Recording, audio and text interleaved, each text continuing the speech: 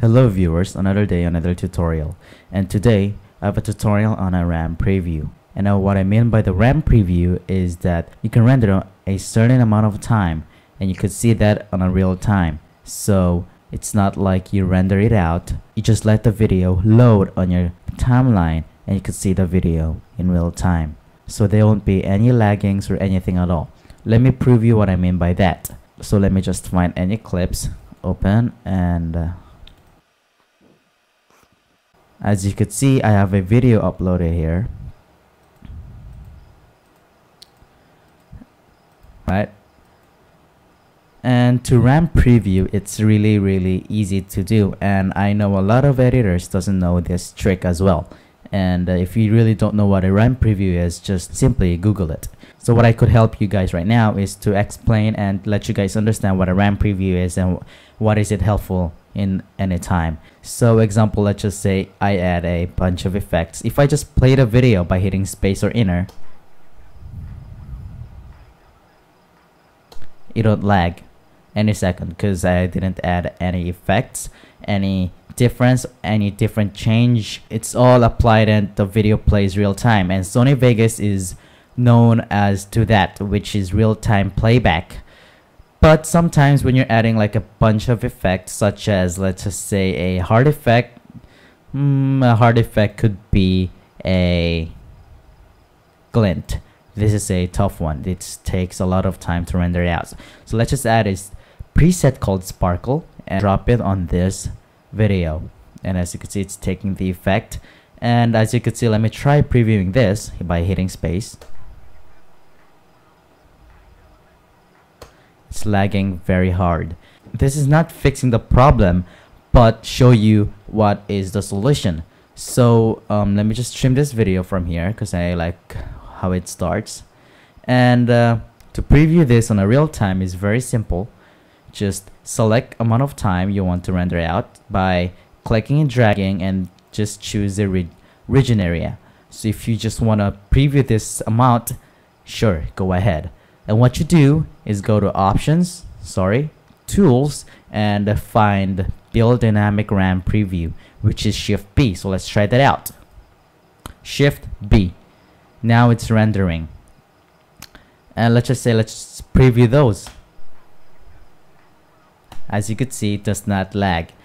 It all depends of what effect you're using. The rendering time may differ. Or by changing this preview into best full, will give you an amount. So if I render this on best full, maybe the limit is 3 seconds, while preview half can do about 6 seconds. And as you could see, this takes more time to render. So this is basically it, what a RAM preview is. This is not actually rendering this out, but showing you a real time of what you have and seeing it in a real time. That's what you call a RAM preview. And there's a way to increase your RAM preview, and this is how it is. Go to options, preferences, and click on video. As you can see, dynamic RAM preview max is set to 350 by default, right? So there's a solution to this. If you want to gain something, you have to lose something, because I don't know, that's just the way it is, just like life. If you have to get something, you have to sacrifice something. So this is the same. If you want more RAM preview, you have to sacrifice rendering time. So let's just say if I will bring this up to 1000, it will give me, ignore that stupid message, and click OK and render this thing out. This will give me a lot of more time to render in the RAM preview. So, but when you're gonna render this whole video out, this will kill your time. So it will take around like 5 hours depending on what you have. So I suggest you go to options, preferences, and change this every time. While you're editing, bring it up as max as possible. It all depends on how much RAM you have, how much processor you're using, so it may differ. So I suggest when you're rendering your video out, set that to 0 and click apply and OK, and render this video by clicking render as.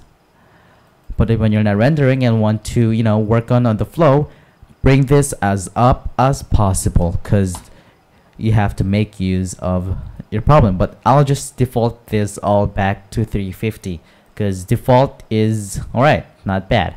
So I hope you understand what a RAM preview is and how it's useful, and I hope this helped you. So if this helped, make sure you click subscribe or click like below so that people will know that this was helpful. Leave a comment below if you have a problem, and if you have any suggestion or problems, make sure you leave it as in my channel moderator box, and I will make a tutorial on that or answer it back as best as possible. So thank you guys for watching. LG out.